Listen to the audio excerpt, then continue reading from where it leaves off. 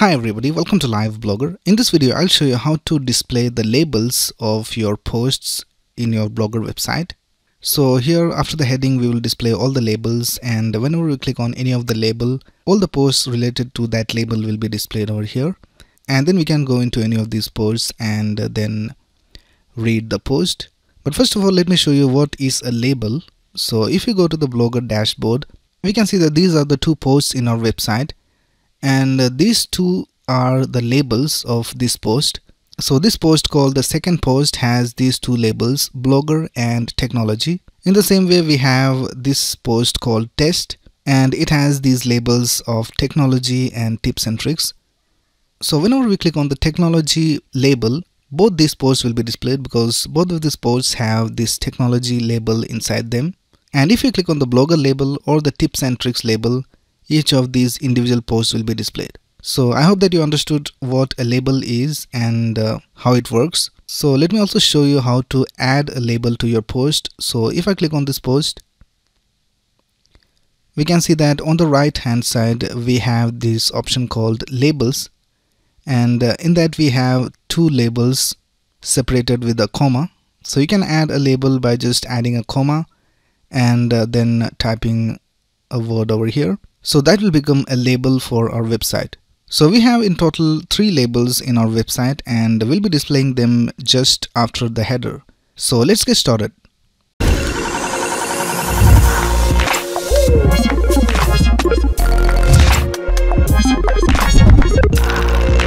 Now adding a label is pretty simple. You can just add a widget and place it just after the header. But we'll also style it so that it looks just the way we want it to look. So let's go to the dashboard and we'll go to layout, and these are all the widgets in our theme.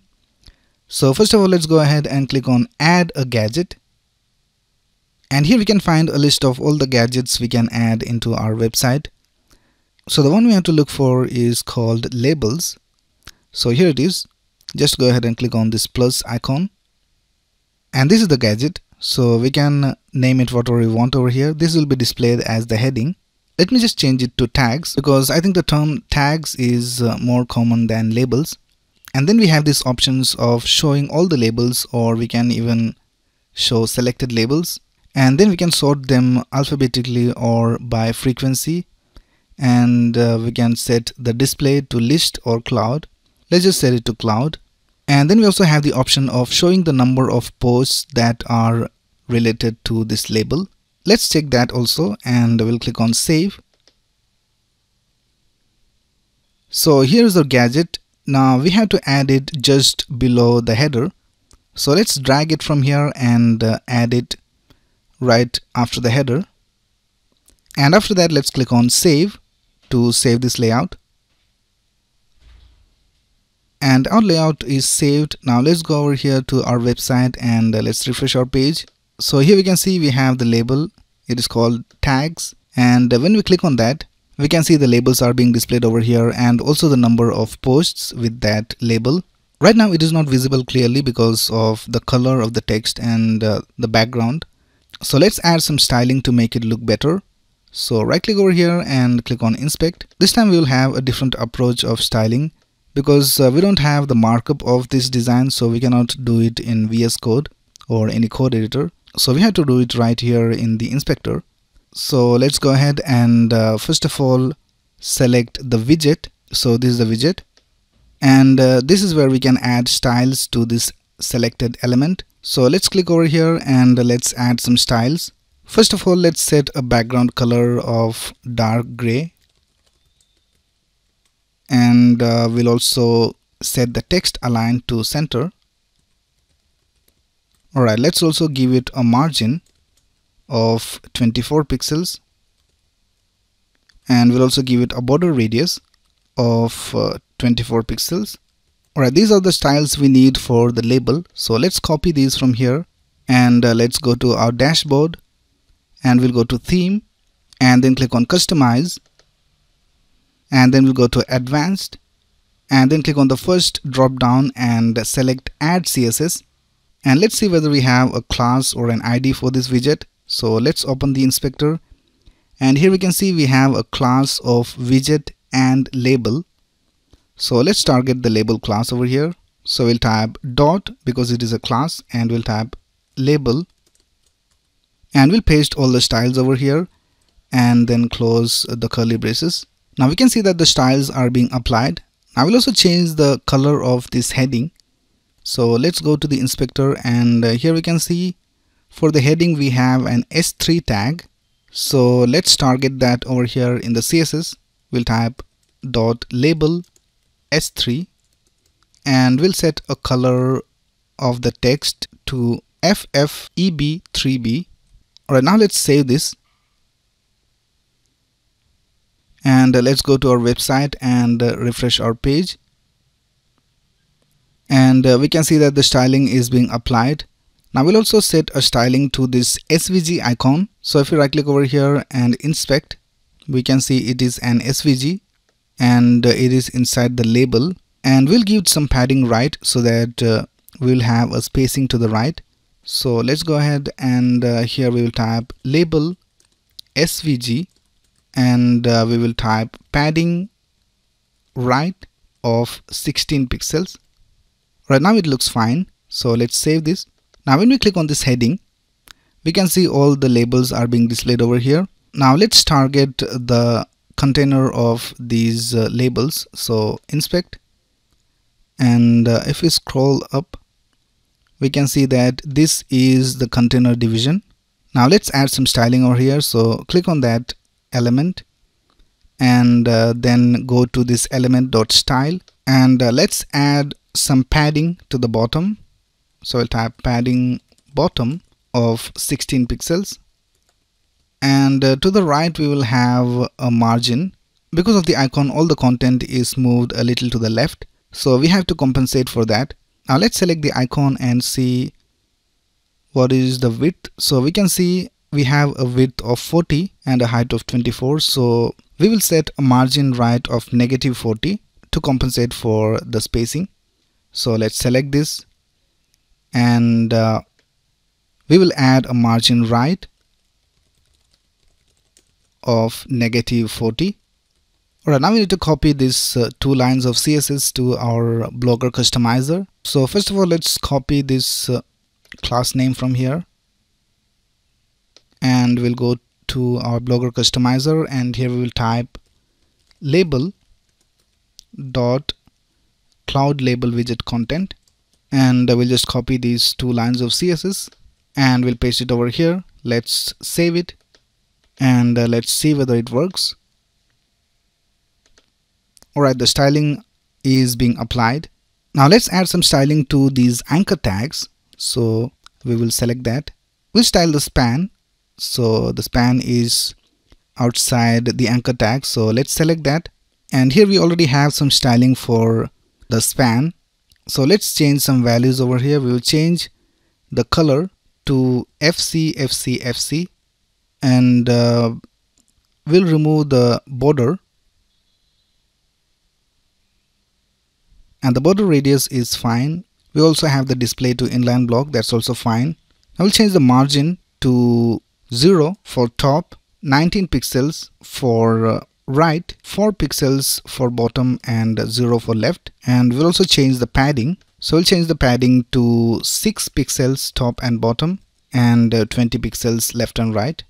We'll also change the color of the text to 242424, and the color is not being applied. I think we need to specifically target the anchor tags for that. So for now we'll just copy the other styles. So first of all, let's copy this selector, and we'll paste it over here, and let's copy these lines of CSS. Alright, let's save it, and let's refresh our page,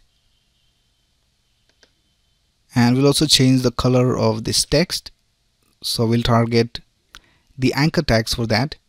This is the selector for the anchor tags, so let's select that and copy it,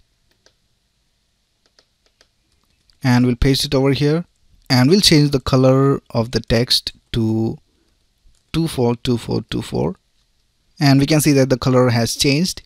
Now the last thing to style is the count of posts. So if you go to the inspector, and let's just select that, And here we can see we have a class called label count, and in that we have a before selector and an after selector. So these before and after selectors are the parentheses. Now in our styling we don't want these parentheses, we will just add this count inside a circle. So first of all, let's get rid of the before and the after selectors. So we'll go over here and we'll just copy this selector and paste it over here, and then we'll type colon colon before, and then paste it once more and type colon colon after, and here we'll just type display of none, and then just save it. And now we can see that the parenthesis is not visible. Now we'll style the label count. So this is the label count. Let's go over here and add some styling. We'll set a background color of dark gray, and we'll set the color of the text to light gray. We'll set a border radius of 50%, and we'll set a padding of 0 pixels and 5 pixels, and we'll also add a margin left of 8 pixels. So let's add the styling. First of all, let's select the selector, and we'll copy and paste it over here, and we'll just copy these styles and paste it over here, and let's refresh and see whether everything works all right. Alright, so we can see that the tags are working and the post count is also being displayed over here. Now if you scroll down and if you scroll up, we have this problem over here where the styling is not correct. So what we'll do is we'll set a minimum width to our label widget. So let's go to the customizer and let's go to label, and here we will type minimum width of 500 pixels and save it. Alright, now when we scroll up we can see we don't have any problems and the styling is alright. Now let's click on any of these labels and see whether it works. So let's click on technology, and we can see 2 of our posts are being displayed. Let's click on blogger, and we can see 1 post is displayed which is related to the blogger tag.